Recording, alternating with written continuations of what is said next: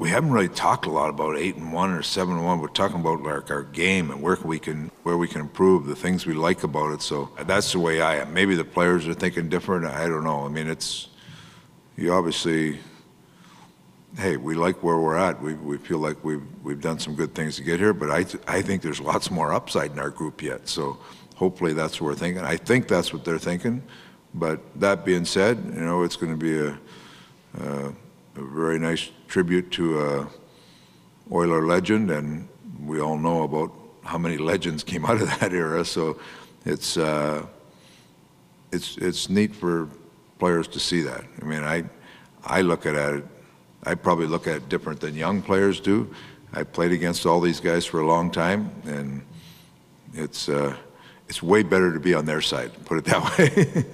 I don't know. I mean, obviously he was a good player for a long time. I mean, we had a guy the other night hit 1,200. That's pretty crazy to think. So being in the league as long as I have, you know, it's hard to imagine those kind of numbers, to be honest. It's obviously well-deserved, long time coming. I mean, when a guy has a career like that and does it, what he did for an organization like that, kind of being the backbone on the back end there for so many years, and I think especially what he does outside of the game of hockey too is probably his biggest asset. So it's going to be fun. It's obviously well-deserved, and it should be a great evening for him. Well, I think as a player, it's pretty special to be a part of something like this, especially with this franchise and you know what Kevin has done. So as far as that goes, I think we've got a veteran group in there that'll be ready when the puck drops, and you know, we're looking forward to celebrating this with them.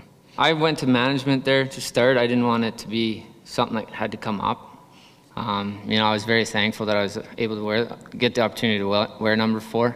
Selfishly, I think it's great for me that I was the last guy to wear it before it goes up for Mr. Lowe. But to be honest, when I got here, there wasn't. They just asked what number I wanted. I had some success with number 4, and I asked, and they said that would be all right. I knew kind of the background a little bit. I took a lot of pride in wearing that number because I knew who had it before me, obviously. So it's. I find it special that I got the opportunity to wear it.